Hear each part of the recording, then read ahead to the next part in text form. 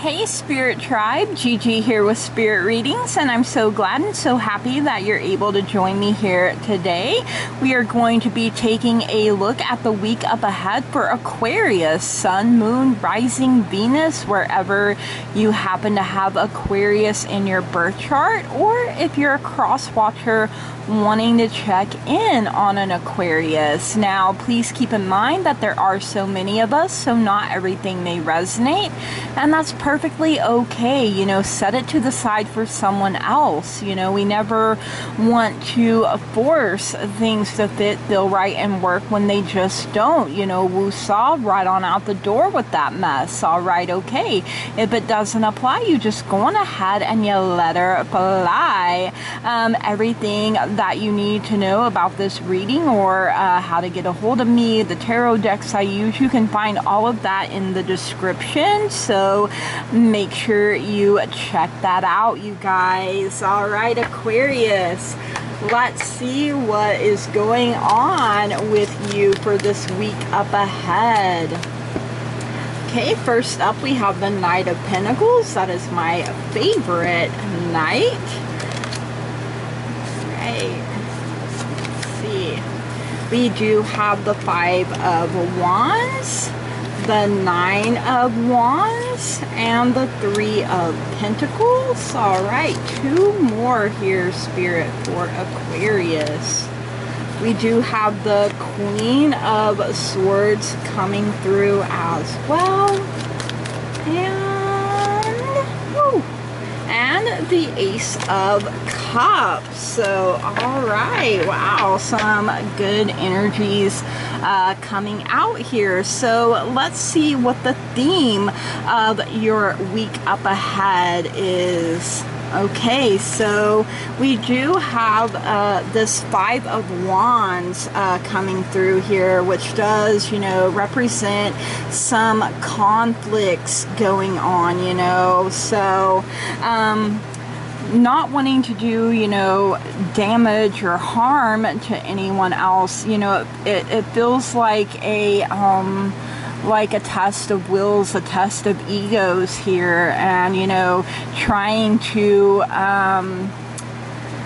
oh, what is that called? Like, assert your dominance, I think is what is trying to come through here. So, you know, just kind of wrestling, you know, trying to gain that upper hand here, you guys. But, you know, learning to pick and choose your battles a little more, you know, not letting everything, you know, get to you is something that I'm hearing here as well. You know, if you are quick to anger, you know, which is something that I'm kind of getting there, you know, to be slow to anger and quick to love. You know, maybe that's like a mantra you could adopt for yourself there this week up ahead. All right, the beginning of the week, we do have this Knight of Pentacles, and like I said, he is my favorite of the knights. You know, he may be the slowest moving, but, you know, that's okay, because he doesn't miss anything, you guys. You know, he's able to see his surroundings clearly,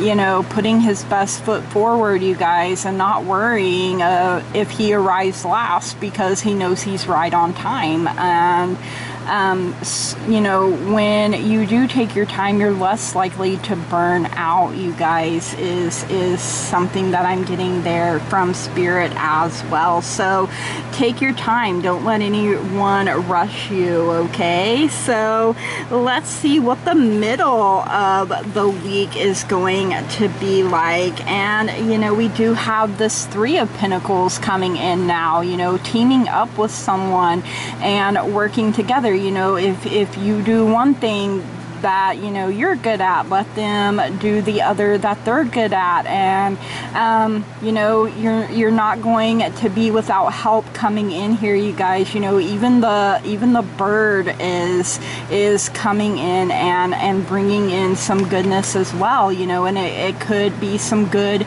news even coming in for you at the middle of the week, something that you've been waiting on. Maybe you've been waiting for a business partner partner, a business opportunity to come your way, and now it's like, yes, it's finally time. All right, let's see what the end of the week. So we do have this Queen of Swords coming in for you. Swords is your energy air. It represents the power of the mind, you guys, and you know, she has her sword of truth here, and she'll do battle if she feels like she needs to, but she always tries to handle things calmly, you know, cool, collected, before she does choose to go to battle. But you know, with her sword of truth, she's able to cut through any lies, any BS, any deception that comes her way. And you know, all of the butterflies here, they represent life and they represent transformation, you know. So if you don't like where you're currently at, you know, you can always make changes, and you can do it slowly, you guys. Take it 1 second at a time if that's all you can handle. And you know, the clouds of conflict, if I can even talk here, you know, we've already seen that there's some conflict going on. They are going to part, you guys. You know, it's not forever. It's a temporary, you know, situation, and the sun is already trying to shine, already trying to bring some warmth and shed light, shed some truth on whatever it is that's going on there. All right, let's see what the weekend has in store. And we have this Nine of Wands. So you know, sitting back, you know, taking stock, you know, contemplating and coming up with a new plan, and you know, relying that someone has your back, you guys. And it could very well be this person that you're going to team up with. So you know, you have eyes all around you, you guys, watching out, watching over you. And while you're sitting there thinking and contemplating, you know, you might as well do a little rest as well, you know, let your batteries recharge.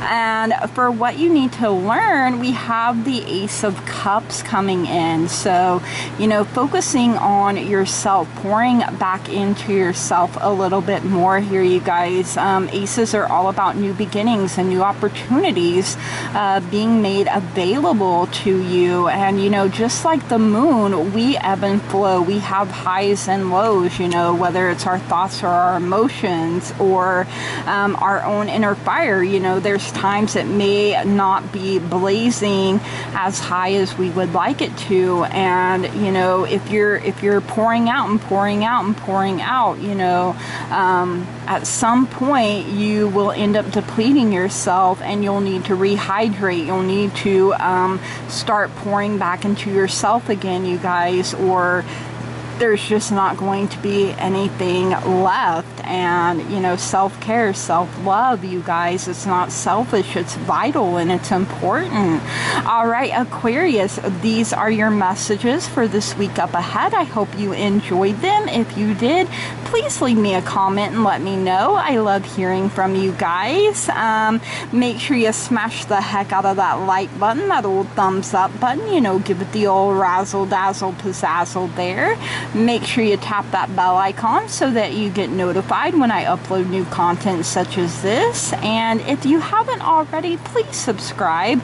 I would love to have you become a part of this beautiful, wonderful, amazing spirit tribe. I hope you have an amazing week up ahead. From the bottom of my heart, I love and appreciate each and every single one of you, and I want to say thank you, blessed be, namaste, and goodbye.